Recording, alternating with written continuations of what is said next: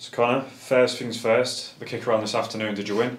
Yeah, we did, 1-1 goal. I'm not sure if it was 12-11 or 13-12, but yeah, thankfully we got the win. So they moan at us on their podcast every week, so it's good to beat them. Now, to be honest, they're good lads. It's always nice. I think it's special when you have a club that has that connection with the fans. So they're all really good lads, and obviously me and Hutch have been on the podcast, so they did a brilliant job. And we listen to it weekly. It's always a good listen. So it was good to have a bit of a laugh with them. So all in good fun. So good to get the win though. And obviously I think they owe us a few quid now.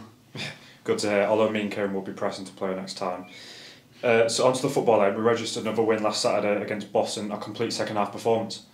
Yeah, I think obviously fair play to Boston. They got a chance early on and took it. I think we probably should have been a goal up prior to that, but in terms of complete control and domination, I think it was an excellent performance throughout the 90. We should have probably didn't deserve to go in 1-0 down, but I think the willingness to keep sticking to what we do and keep believing in our philosophy was good from the lads, and we didn't panic at any point and always felt like we'd come back and win the game, and obviously that's what happened, thankfully. So really good performance, and important to obviously keep that momentum going that we've got. Do you think there's really much of a difference between the first and second half, or is it just down to clinicalness in front of goal? We made a few tweaks at half time. We felt the overloads were outside centre halves, and you can see in the second half how much more progressive they were with their starting positions and obviously how they travelled in with the ball. So, and obviously that shows in Tavares scoring a goal in open play in the middle of their 6-yard box. So we were just a little bit braver with that. We recognised where the space was. They tried to go man for man against our 10s and left a lot of space for outside centre halves. I just think second half we were a bit more aggressive with our play. So, but to be honest, it's tough when you're a team like themselves coming up and you get an early goal.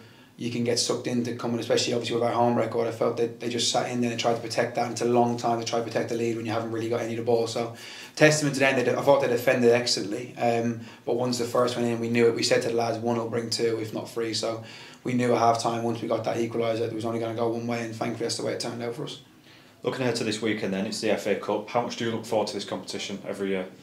It's a special competition. I think the old cliche, I think you hear a lot of players, English or from abroad, they come over, and the big history of the FA Cup, and everyone knows about it. It's the most famous cup competition in the whole world. So listen, I've been fortunate enough to have a lot of good runs in it as a player, and also when I was a member of staff over at Bournemouth, we had a big run as well. So I've got a lot of rich history within it myself, and it means a lot. It means a lot to the club. It can be massive in terms of bringing in finances for the football club as well. So we won't take the game lightly. We obviously want to go and get through to the next round, and also keep that momentum going that we've built at the minute.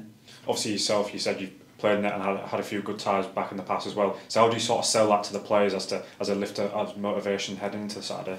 I don't think you have to, because as I said, it's spoken about all the time. Year on year, it's spoken about. I know obviously people can say that the magic has gone a little bit, but it's definitely not within our football club and within the clubs that I've been at. So the players will know that there'll be a lot of players that will want to get certain ties, and obviously to get to that stage you have to get to the second, third round to get them bigger teams. So the lads know how important it is and how big it can be, and what an experience it can be. So we relay that all the time, but they don't need any reminding, because it's such an important competition, and obviously as I said, it can be massive for football clubs at our level to go and try and get a run in it. Yeah, and is there any updates on the injury front at all? We've got lads coming back. I think obviously you could see in the picture Danny Collins has been back out on the grass this week. Obviously too soon for him to feature tomorrow, but good to have him back in training. Chapman's obviously back in training.